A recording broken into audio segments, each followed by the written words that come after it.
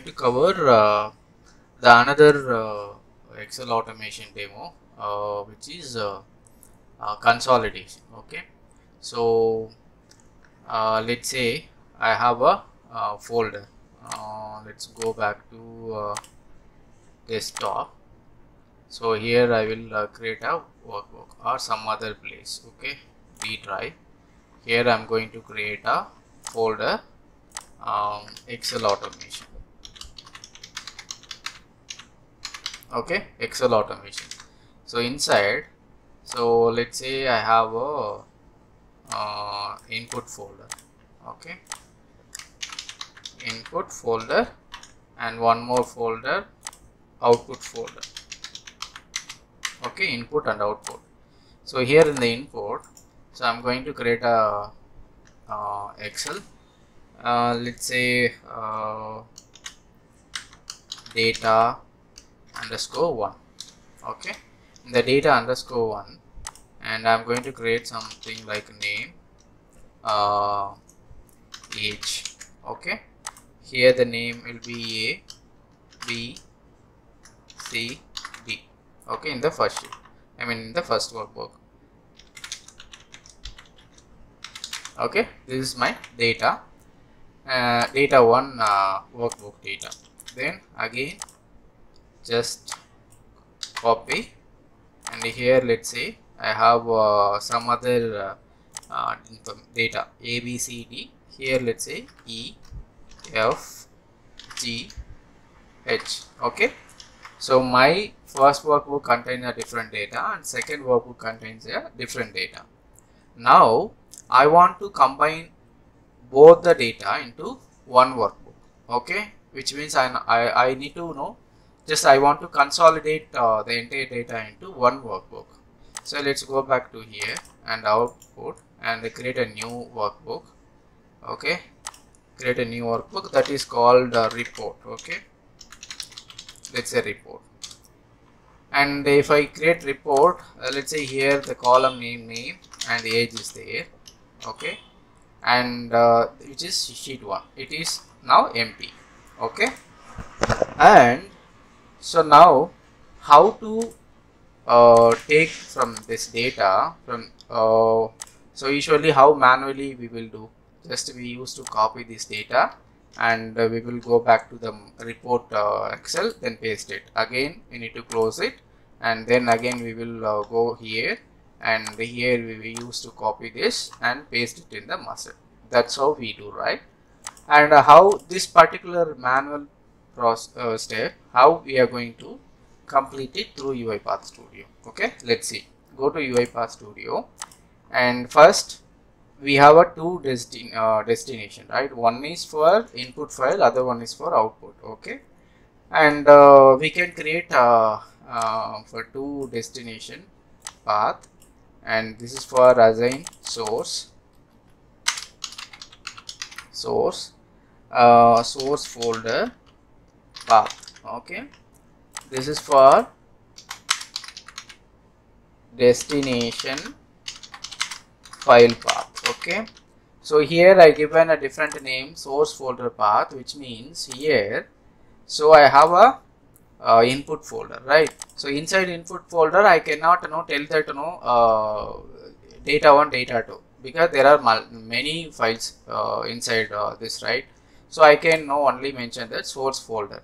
From this source folder, hey, go and take the first data 1, then copy that and go back and paste it here in the destination file. Okay, and the same like for the another file also.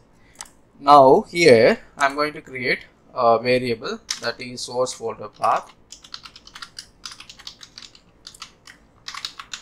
Okay, enter, and this is for destination file path.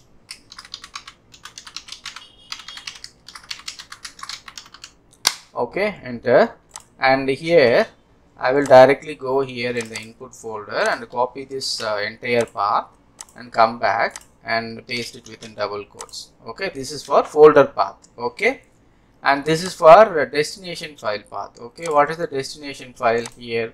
This is the output report. Press shift key and right click, and you will get option called copy as path, and copy that entire path and go here, paste it. Okay, that's it. Now I have a destination file path and the source folder path.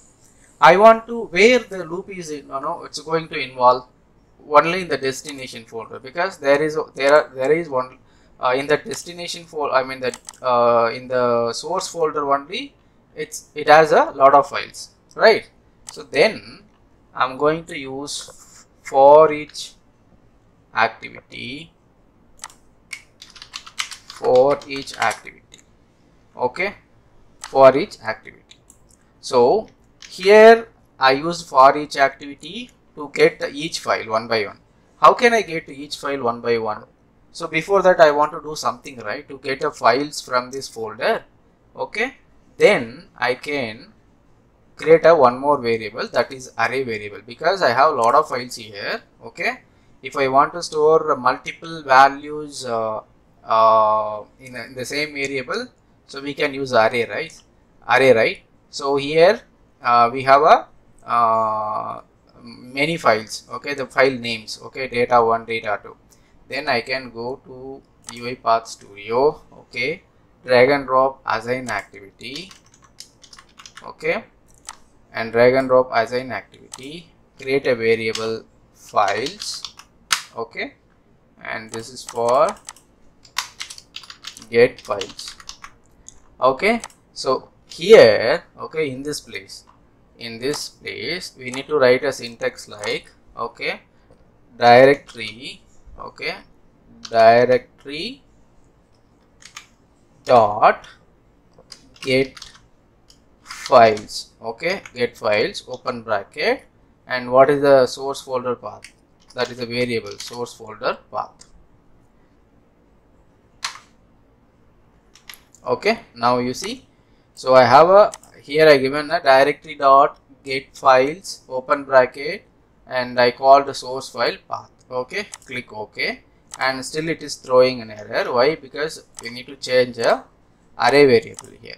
Okay, data type, go here, array of string. Okay, that is done. Now still showing error. 1 second, again I will click on save. Okay, now it's gone. So now this particular activity store all the files name into this files variable. Okay, then I'm going to pass this files variable here. Okay, which means it will take all the file from this folder, and each file name, the entire file name will be stored in these files. Then in this for each loop we are going to release one by one. Okay, each file we are going to release one by one. Let's say here I am going to add it like file. Okay, this is files, this is file. Okay, can I add right line here?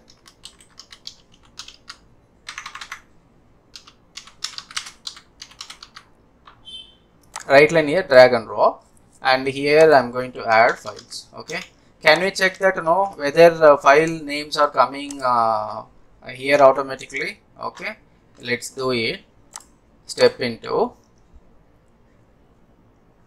and step into, okay, and step into, it's coming here. You see the files. Okay, if you go to files, there are two files stored inside array, and that you can see it here. See, Excel automation input data 1.xlx and Excel automation input data 2.xlsx. Okay, and step into, and see the first iteration it's printed this first file name. In the second iteration it's printed the second file name. Now we got the file. Okay, so now we are getting the file one by one, and what is next? So we need to read the data from the source file, right? Then what is the activity for it? Read range.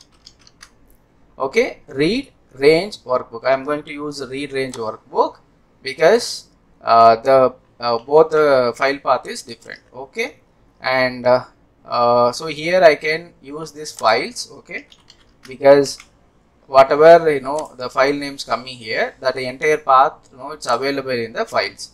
Then the sheet name will be sheet 1. Okay, and then So what is the data table variable to read the entire sheet? So I'm going to create a one more variable, dt source.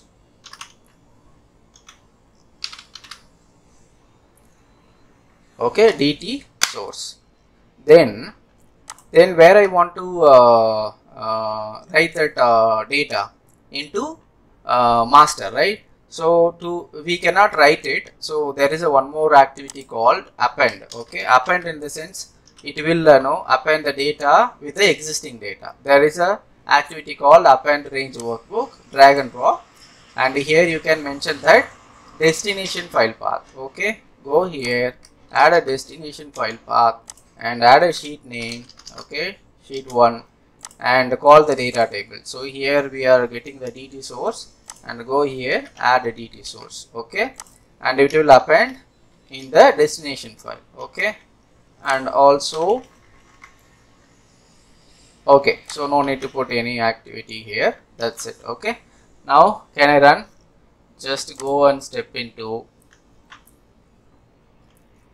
click on step into. It's going to store a source folder path, and then it's going to store a destination folder path. Then from the destination, from the source folder path, and in this particular activity it's getting all the files, okay, from the input file. Then it's going into for each. Then in the for each, it's releasing each file path one by one. Then the first path is, it's a file. Okay, see, Excel automation input data 1.xlsx. Then step into, and then you see the data is read, and it's readed and it's stored into dt source. So check dt source, here. If you see here, name age ABCD. Okay, then now it's going to append the data, right? Step into, it's done. Again it's coming into the second file, and it's read the data. You see in the files, and you see not files in the dt source, and see EFGH. Then it's going to execute the append data and step into. Now you see, done. Okay, now go to your output folder, click on output and click on report. You see all the data came here. Okay, A, B, C, D, E, F, G, H. So this is how we used to consolidate our reports. Okay, that's it.